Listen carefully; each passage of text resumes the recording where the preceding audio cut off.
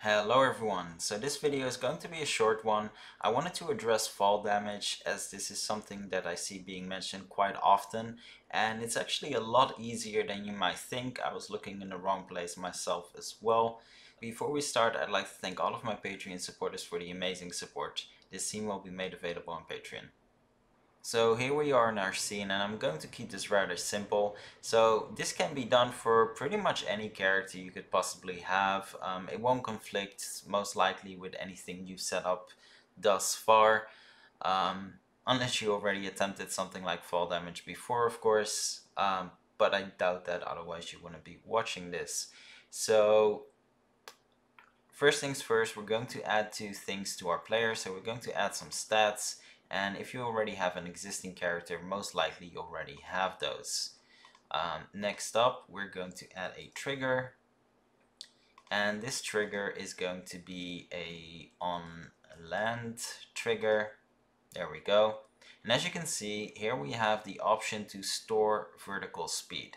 I want to highlight as well, this trigger doesn't have to be on the player. You could, make it a child, for example, if you want to keep this a bit cleaner. But basically what we need is on land for the player, and we need to store this variable somewhere. So what we're going to do is we're going to open our preferences, and we're going to create a new variable. So fall speed, let's drop in a number here, and we'll open this up again in a bit. So what I'm going to do now is I'm going to add a cube. Let's put this all on 0, and I'm going to make this 2 wide and 10 high. So it's a bit high, but and basically 10 is 10 meters. I have no clue what it is in feet, but it's 10 meters. So 10 meters is pretty high, obviously. So you'd assume a bit of fall damage depending on the type of game you are creating. Now what we're going to do next is we're going to store the vertical speed in fall speed, and we're going to create some conditions. Now these conditions will be reliant on that number, so variable number, and we're going to pick our fall speed one. And I'm not going to fill anything in yet because we still need to see how fast are we actually dropping from this high, for example. And next up, we're going to create some actions, change attributes, health, subtract, and then we're going to do, I don't know, 10, whatever. So doesn't really, whatever you want it to be. I'll go over how to add multiple gradations as well for, if it's even higher, etc., etc. So first things first, we are going to hit play here. And I know this is going to be a bit small. It's because I use different scaling for my windows. And I'm going to open up these preferences. And what we're going to do is, let's make this a bit smaller. I'm going to drop down, and this, as you can see, this is the fall speed we have, so minus 17.16, something like that. So what we can do here now is less or equal, because these are minus values, less or equal 15 will do 10 damage. And that's it. So now I'm going to hit play.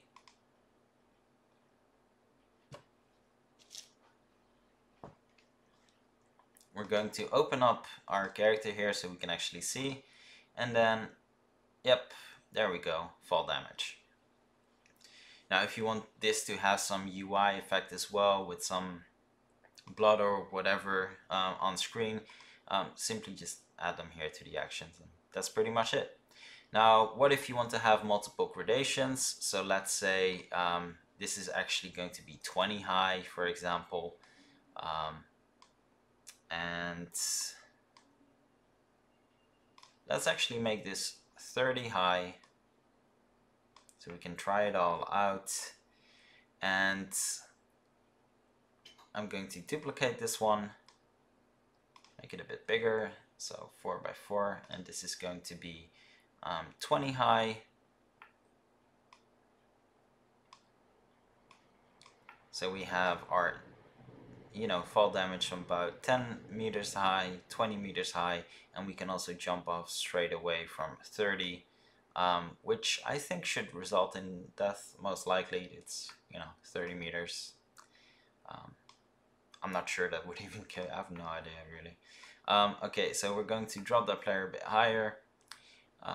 Let's hit play, and we're actually going to record the speed. So we need to be, test how far this actually is. So preferences, let's keep this open, and we're going to drop straight off, and our fall speed is minus 26. Now that's going to be easy, so we'll just do lesser than minus 25. And we'll hit play again for that 20 meters, just to see what the effect is.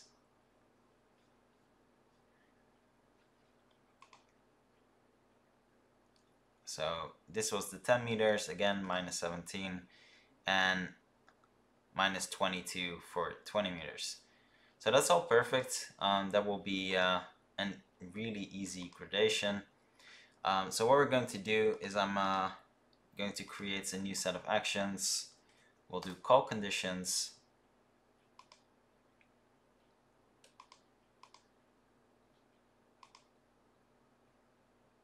And we're going to duplicate this 3 times in total. So we have 3 in total. So less or equal to 20, what was it, 25. So that's the first one. If it doesn't hit this condition, so let's do this one. So we'll just do a ragdoll straight away here. So that's it. It's the end for the player. This will be minus 20, and we'll do, I don't know, 50 fall damage. I mean, it's exaggerated, but it doesn't really matter. And we'll do minus 15 here, and that will be, I don't know, 25, just so we can actually try it all out. Now what we need to do is we need to drag in these conditions. And the important part, I'm doing this wrong, so conditions 1, conditions 2, and here we have absolutely nothing. So basically, if we're falling less fast than that, so a lower height, absolutely nothing will happen. We won't take any damage, and nothing should really happen. So perfect. So let's give this a go and see if this all works.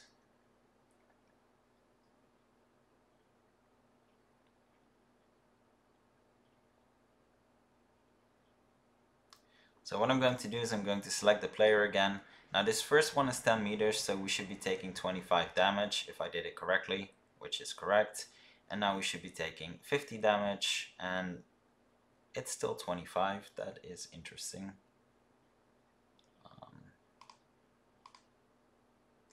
22, I might have messed up the numbers a bit there.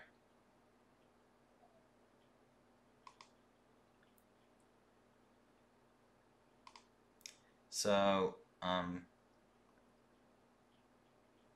ragdoll.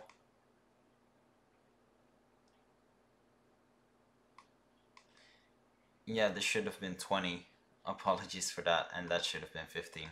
Okay, I messed up the numbers, so let's do this again. And let's do it better this time. So now it should all be working.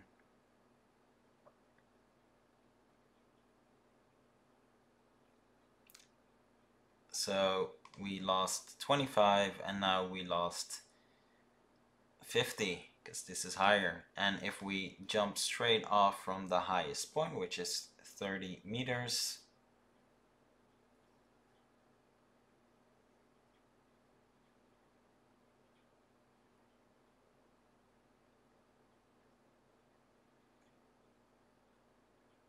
we're just ragdolling straight away, because that's too high. 30 meters, you can't survive that. And that's it, really. That's literally all you have to do for fall damage. Now, this might sound easy. I was looking in the wrong place as well. I was looking at conditions for speed, for in-air, etc. Turns out the on-land trigger just basically has everything in-house to be able to do this. So that's it for this video. Hope you enjoyed this. If you did, please hit like and subscribe, and I'll see you next time.